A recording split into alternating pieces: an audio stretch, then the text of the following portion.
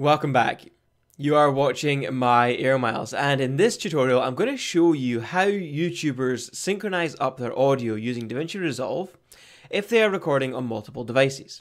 So, for example, I am recording right now using my Canon EOS M50 with the Rode Video microphone attached to it. But I'm also recording my screen using OBS, and I have my Blue Yeti microphone attached to my computer. So I'm recording audio from two sources, and what if I want to find out which one's better, or if I know that, for example, my Blue Yeti is going to sound better than the, let's say I was using the onboard camera microphone, then I would want to replace that audio without having a synchronization problem with my face.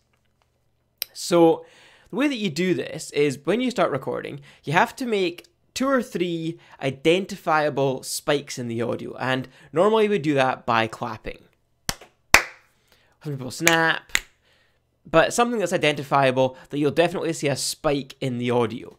And what you're going to do in DaVinci Resolve is we're going to align those audios up and then cut whichever audio out that we don't want. So let's jump into it. We've got these 2 clips in our media bin, and this is basically how I create these tutorials. You take your OBS and you put it into the first track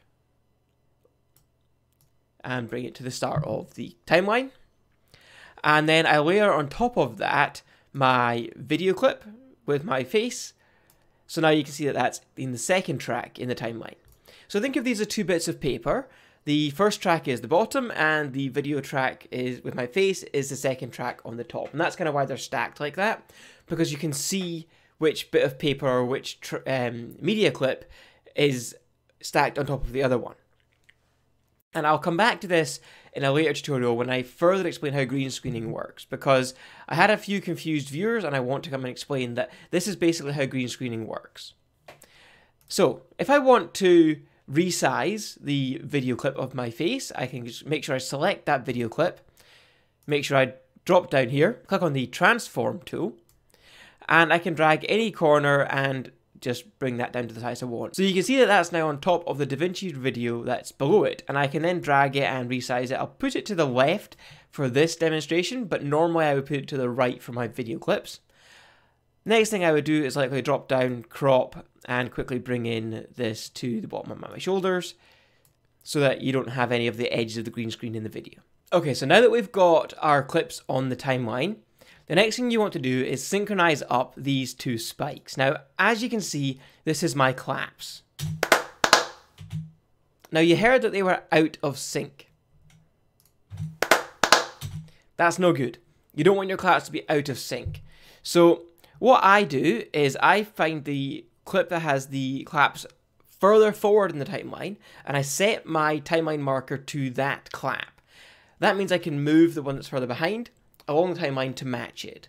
So I then click on the plus, and this zooms me in so I can see what's going on.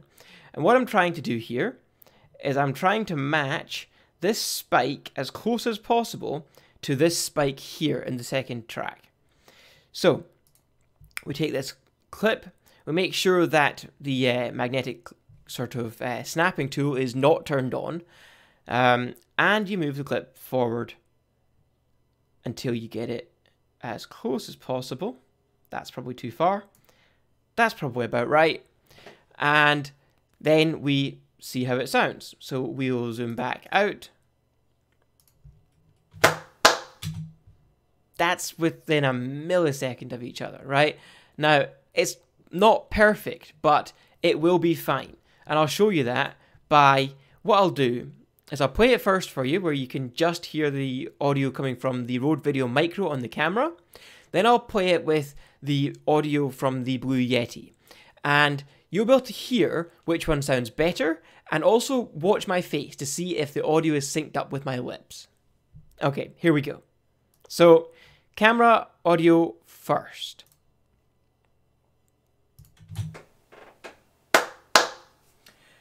Welcome back. You are watching MyAirMyles. Please like, share and subscribe for more drone videos and video editing tutorials using DaVinci Resolve.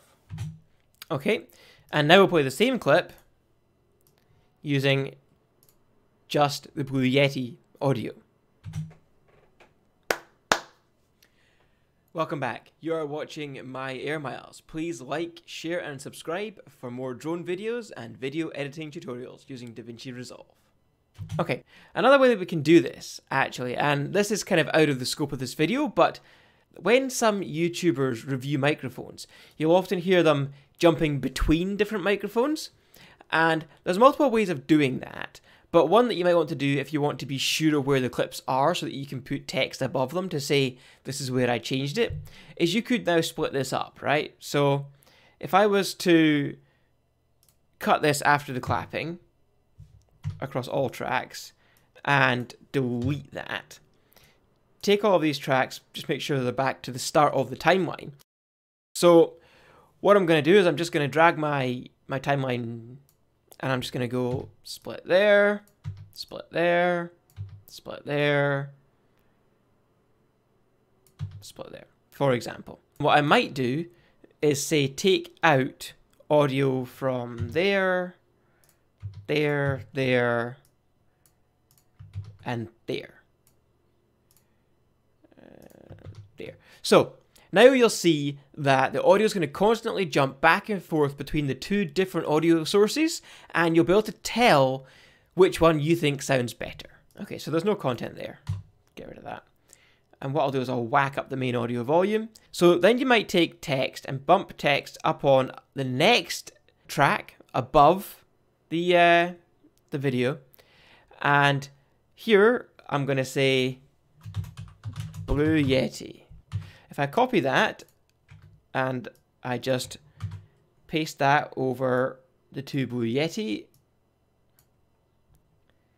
parts, and then if I take a new text, put it above up on the next track, and say Rode Video Micro, and bring that down, and again copy it and paste it, and drag that out to match the end of the clip. So now I've got the text on the screen telling you which microphone you're hearing. I've got the audio switching between two audio sources, and you can tell that there is no synchronization problems between the audio and my face. So let's see how the finished product looks. Welcome back. You are watching MyAirMyles. Please like, share and subscribe for more drone videos and video editing tutorials using DaVinci Resolve.